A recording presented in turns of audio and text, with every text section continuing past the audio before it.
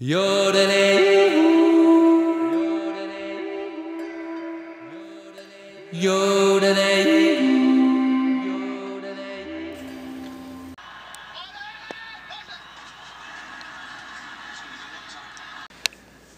what they get for winning the Super Bowl. They get this shiny silver trophy that they can stick in their hometown trophy case.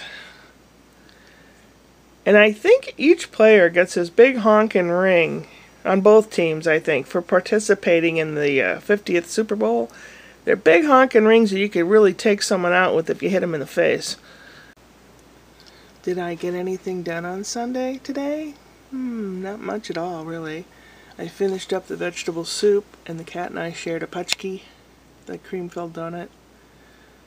I have lots of paperwork still to do, laundry to put away.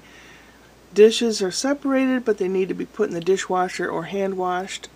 I need to finish doing that. I did watch bits and pieces of the 50th anniversary Super Bowl. The North Carolina Panthers lost to the Denver Broncos. Is that what it was? The Denver Broncos? Won 24-10 or something like that. I'm not into American football. I don't like it.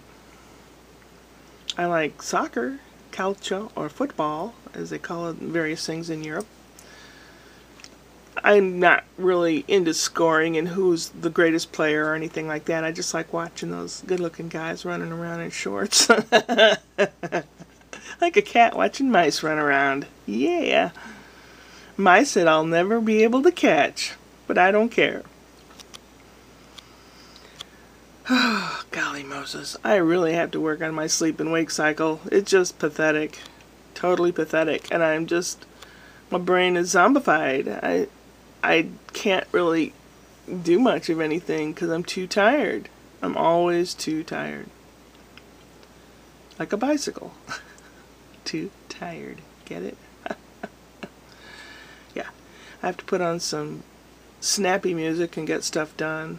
Like, I have a DVD of music they play at soccer games to get the crowds riled up. That usually gets me going. Or ATB or Deruda. Or any of those house music, that kind of stuff. Yes, I like that kind of stuff. Just because you get old doesn't mean you have to like what was popular when you were in high school. There's a lot of stuff that was popular when I was in high school and I cannot stand that music. Ugh. And certain music of the 80s I cannot stand because they used fake drums and fake this and that. Ugh. Anyway, let's not get off on a tangent. Let's finish this for the folks. Okay. Yeah. I have a video for you tomorrow. Antique Sideshow. I have one. I will upload it tonight. And Whoop Whoop Wednesday, there'll be a joke. And then Friday, I'll talk about some kind of subject matter about old people. Don't know what yet. If you want to know something in specific, let me know and I'll find out what I can about it. Save you the trouble.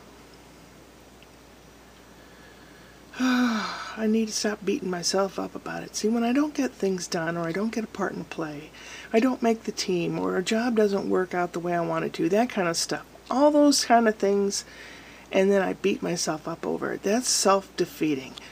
And I've been that way all my life. And I realized it last year that I don't need to do this anymore. I know, I'm a late bloomer, very late. But my brother and my mom, that live 2 streets over, they are still the center of the universe for negativity. My mom made negative comments on my hair. Just, I was only there a few minutes, you know. Oh, what'd you do? What's wrong with your hair? And then my brother, I went with him to the store to help him out. Because he didn't know, he had needed some part for his nose piece for his glasses, and I went with him to help him out. And 3 or 4 negative things said to me. I don't think he knows he's saying them. But I have to keep reminding myself that there are people out there that are dicks and they don't know they are. Pardon my French. I don't know that word in French. I know it in Italian. But anyway, yeah. You just have to remind yourself that it's not you. That you're wonderful, that you can do what you can do. And if you can't, you can work at it. I was raised in a Lutheran household. Brought up with church several times a week over at church doing stuff. We were one of those 5 top families that are always doing something. Every church, synagogue, temple, whatever, mosque, has those people that are always involved. No matter what your race or your creed, no matter what, people are all the same. So don't point fingers at other people and tell them that they are wrong and you are right, because they don't know any better. They were raised the way they were raised. They have to do a lot of thinking and discovering as well. Everyone in the world is pretty much the same. All us humans are the same. We get up, we eat, we go to the bathroom, we have families, we have jobs, or we play. You know, we're all the same. The fact that people want to destroy others because they're a little bit different, not cool. Not cool. Anyway, before I go anywhere else, other than to work getting this stuff done around here, I will leave you. Yay! I have an antique sideshow ready for you. I'll be putting that up live tonight, and lots of stuff ahead this week. So you take care, okay? I love you guys. Upward and onward.